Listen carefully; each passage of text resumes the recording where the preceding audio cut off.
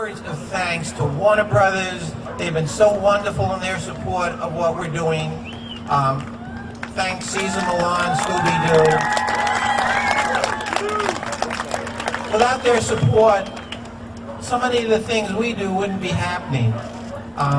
Again, as I said, our Mud of Grease curriculum, I owe it to Cesar. When I first presented the idea to him, he thought it was fantastic, and it's really gained traction in the United States today. If you want to learn more about it, if you want to get your children in a school that has the Mud of Grease curriculum, go to mudofgreecurriculum.org. You'll be glad you did, and thank you very much.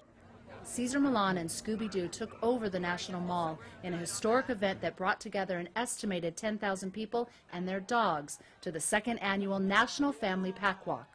The event brings together dogs and families for a day of fun and education.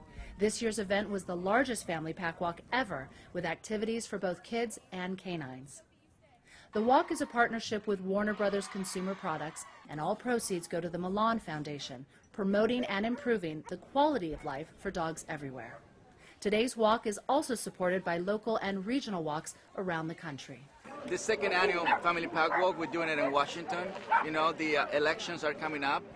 I'm a big believer that our leaders need to understand dogs' rights, animal rights. You know, I'm a big believer that if we treat dogs in a certain way, that also rubs on how we treat each other.